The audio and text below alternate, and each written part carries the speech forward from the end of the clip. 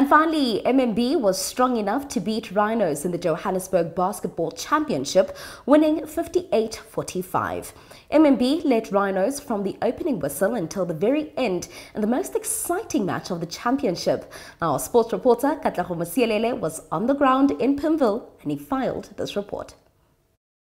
MMB emerged victorious by dominating Rhinos with a final score of 58 points by 45 in what can only be described as the most accelerating match of the Johannesburg Basketball Tournament.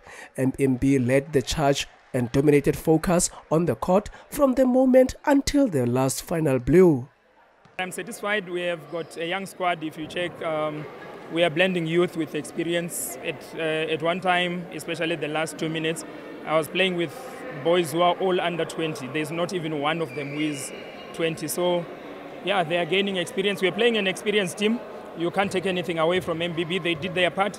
We tried what we could as well. So, yeah, we are getting there.